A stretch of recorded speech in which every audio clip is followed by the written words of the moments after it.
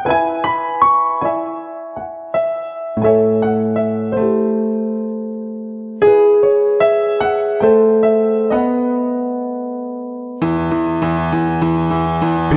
you buy a bungalow, you better select her. It's Paula, the Restorationist home inspector. So, Paula, are there any major problems with this house?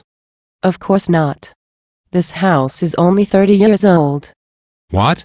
This house was built over 100 years ago. How could it only be 30 years old?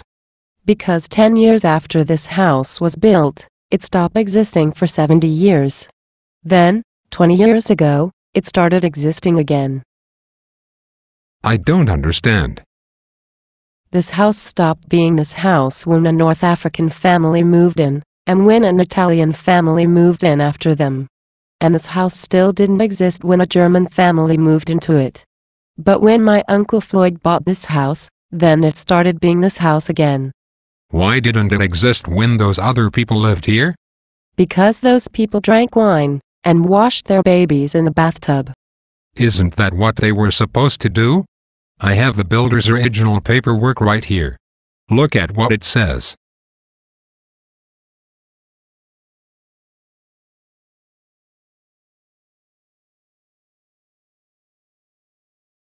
That's not what the builder meant. This is what he meant.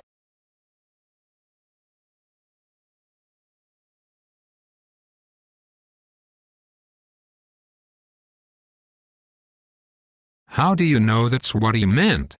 Because Uncle Floyd didn't drink wine, and he refused to bathe his kids until they turned 8.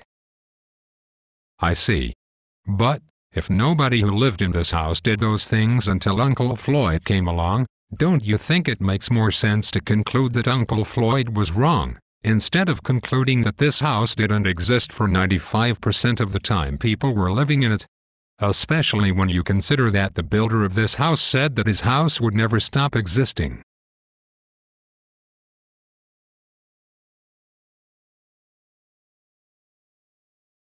Did you hear what I just said? No. You stopped existing like 3 minutes ago. Before you buy a bungalow, you better select her. It's Paula, the Restorationist home inspector.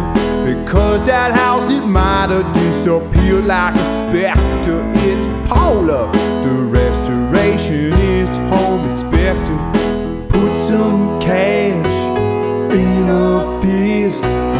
She could spot a home that used to didn't exist. Before you buy a bungalow, you better select her. It's Paula, the Restorationist home inspector. It's Paula, the Restorationist home inspector.